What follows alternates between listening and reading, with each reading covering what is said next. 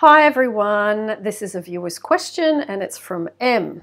Okay, so I'm not reading the whole email because it's quite long, so I'm just picking bits out of it. So it goes like this.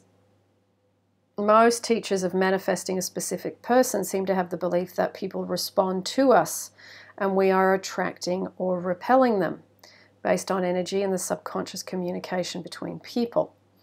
The energy they're picking up from us. Therefore, remote seduction, sending love, working on ourselves is recommended. I discovered Neville through Veronica's forum and have watched some of your Neville videos as well. I understand that the technique is simple enough and it's just a case of putting it into practice, in brackets, a thing I'm not finding very easy at the moment, but I'm working on it. When the confusion comes in is there's a common viewpoint around Neville followers, which is quite disturbing. The idea that, no, we are not attracting or repelling anyone, we are creating versions of them. And when they change, we haven't influenced them, we have switched to a different parallel version of them, as all possible states exist now, so different versions of them are different states.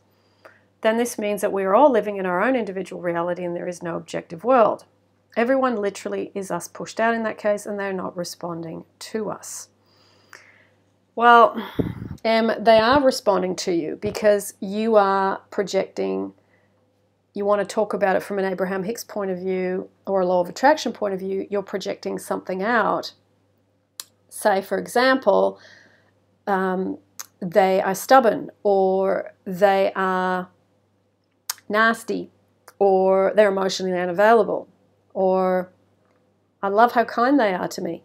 You're projecting that out. So you're going to get a version of them that matches that. So if you want to call it, do it the law of attraction way, whether you say, I'm projecting something out, and then the law of attraction is bringing the version of them in that matches that. Or you can do it the Neville way, which is they are changing states. As you change states, they change states and you are selecting a different version of them. It's just a different way around the wheel, but it's pretty much the same thing, okay? So, you've said a bit further on, they are not responding to us. Well, I say that they are, because I can tell you from experience, when I change, the person who I am in relationship with, whether it's a friend, whether it's a parent, whether it's a specific person, they respond differently to me if I am in a different state. Okay?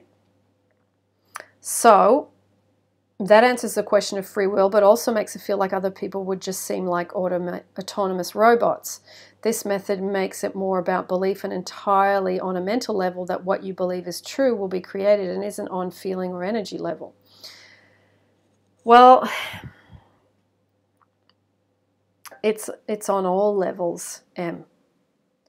It's people aren't robots. They are moving around doing what they're doing, but how they appear in front of you is a direct reflection of how you are and how you think, feel, and believe, what thoughts, feelings, and beliefs you have about them. Okay, so they're not robots. They do bring their own selves to the relationship with you, but the version of them that appears on any given day is a direct relation on how you are. Okay? So, for example, like Dr. Hugh Len in the hospital, as he changed his state and dissolved the part of him that created them, then they changed. Okay, but he said he didn't work on them, he worked on himself. So I hope that makes sense. So let me continue on. People that believe that this say that self-love is only useful in helping us to remain in the feeling of the wish fulfilled and isn't actually a requirement in itself for manifestation. Well, I don't agree. I think the better your self-love is, the better your manifestations are. And why do I say that? Because I'm using my own life as an experience and I can only speak from that. I'm not going to talk out of a book or out of the knowledge that I've read or out of something that someone told me. I will tell you directly from my experience. The better my self-love has been, the better my relationships have become, the better my bank account has become, the more meaningful my work has become, the more at peace and relaxed I have become, the more fulfilled I have become. So, you know, you can keep self-love right out of it. See how you go. I tried to do that for a long time and just manifest by doing the head stuff and trying to feel good about it. But when your self-love's not good and you're feeling unwanted and unloved underneath, then you're kind of trying to ice a rotten cake, I think. That's just my opinion. So, you have said, good questions, by the way. This is really interesting. So, just going back to that, people that believe that this say that self-love is only useful in helping us to remain in the feeling of the wish fulfilled and isn't actually a requirement in itself for manifestation. They also believe that all the other techniques like sending love and remote seduction aren't necessary, since in their minds there is no recipient. Well, that's fine. They can believe that if they want. I mean, there really is only you, because your person, your job, your wallet is a hologram version of what you believe about that subject. So, yeah, there is you, your version of every subject laid out before you. Yeah? So, you say, I've spent some time feeling quite freaked out about this and only really have just got to a more relaxed place about it all. I'm not going to abandon everything I've learned about spirituality, not just relating to LOA in the past 10 years, for a thing that has no scientific proof. There is logic behind it, but I have a lot of questions it can't answer. Okay, this is what I want to say about scientific proof. I know some of you need it, and there's nothing wrong with that. But I can tell you, the thing that trumps scientific proof, spiritual proof, knowledge in a book is your experience and your results. That's where the meat is, the meat on the bone. Really, who gives a toss what other people say? If something is working for you, who cares? Because you are the evidence. You know, it's like people that often say in law of attraction groups, and some very big authors too, you can't manifest a specific person.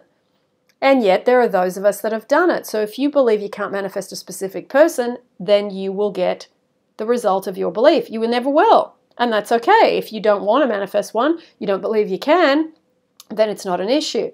But if you're someone like a lot of people on this channel that want to manifest a specific person, and it's really important to you, then that bit of information isn't good. It's actually really disturbing, as a lot of you know, because you have come to this channel and you've gone to Veronica Isles' channel and you've listened to Dan Radio Style and other people that believe in it, and you've read Neville, who's obviously done it too. So experience trumps everything. All this law of attraction stuff, all this Neville stuff, all this whoever you're reading, Florence Scovel Shinn, Joseph Murphy, Wallace Wattles, Napoleon Hill, Catherine Ponder, you know, there's so many authors. They don't all agree on stuff. So you've got to take bits of it and try it. And that's where you get your confidence, and that's where you get your assuredness and your self-reassurance, okay? So, continuing on. I can't see how the principle of unconditional love can fit in with that model, or how God that loves us would create a reality that would drive people mad. No, I agree with you. When they figure out how it works. I've also noticed that a couple of times I have felt really positive, loving feelings and felt good about myself. My specific person talks to me more. Well, there you go. There's the evidence. And you go, okay, well, there's evidence of something. So my request is maybe if you could explain your perspective on that. I'm sure you've come across these people's point of view, yes. But I can't understand how they can go about their lives and be okay with the idea that they're the only one in their reality without science proving anything. Well, look, some of us don't need science. I've read a lot about, the quantum physics and the metaphysics and all that stuff. And I know many of you are interested in it, and that's totally fine. but it's the application. It's the feeling and the knowing. No amount of reading science or spiritual books or New Age books or anything, doesn't matter which category you're looking at, is going to replace you trying something and getting a result. Then you don't give a rat's ass about the science, the metaphysics, the quantum physics, the spiritual books that have said this, because you know. It's not even believing. You know in the meat and the marrow of your bones what is right for you. So, that's just my opinion. Again. So you're saying, I'm okay with not understanding how we create reality and accepting that I don't know as long as I do the technique and it works. Yes, but now I'm kind of confused about whether to just apply what Neville says in case it's true, what these people believe, or do I do a bit of everything in case we were all in the same reality and we're responding to each other? I've been trying to find people to talk to about this, but they're either biased or not informed on both sides. I thought it would be good to hear what you think about it since you use both Neville and other stuff in what you teach. Sorry the email's so long. I'm hoping to start making some progress and soon stop getting distracted by all this stuff. I think I know what I need to do from now. I didn't feel that I got what I wanted from Veronica's coaching, but it helped me in some ways. I'm going to keep going and see how I to get on, but I've always wondered how much you charge. Okay. Darling, if you want that bit of information, just email me. But look, I understand what you're saying, because there is moments where when you understand both lots of things, there is a colliding. And then there's the whole thing about just pray for God's will, and then you will get what you're supposed to get. But that whole thing just totally defeats having desires and going for them. So, there's a whole myriad of different belief systems, and I know when you're learning and trying to get through this stuff, it can fry your little brain cells, because it did the same for me.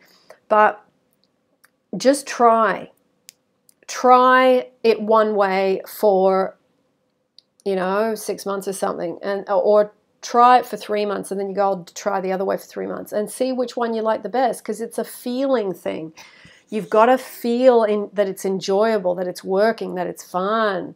It's got to be that there's some freedom and some, just that thirst for trying to work it out and seeing what pops up. It's like popping popcorn. Some ideas work, some concepts work.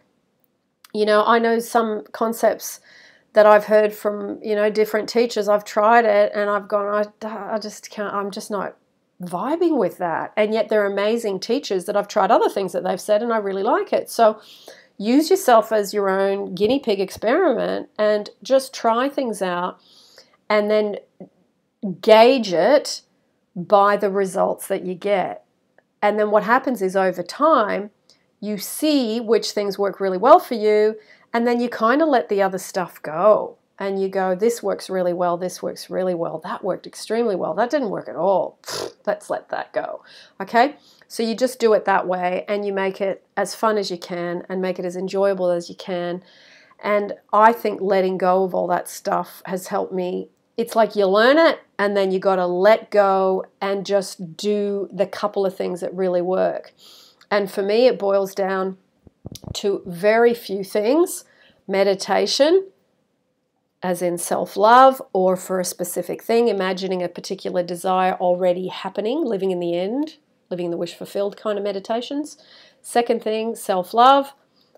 Third thing, affirmations. And fourth thing, living in the end. That to me is my little toolbox.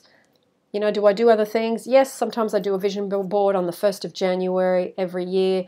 While I've been traveling, I haven't been doing it as much because I don't have anywhere to pin it up, because I'm traveling. So scripting, I've tried at different times, using whispering technique and all these different things. And it's fun to trial things out. But when you get a couple of things that works, get very good and very focused, and don't scatter your energies too much, because I think that's part of the problem, is that scattering the energy and it's not concentrated and pinpointed on one thing or on a couple of things that work really well. Okay, so hope that helps, and I'll see you in the next viewers question YouTube. I'll put the playlist down for the others viewers questions. That playlist is getting quite big, and there's lots of really good questions in it now. So I'll put that playlist down below for you, and there's also another playlist called General Ones, and there's lots of good YouTubes in there. I'll put that playlist down for you as well, so you can have a look.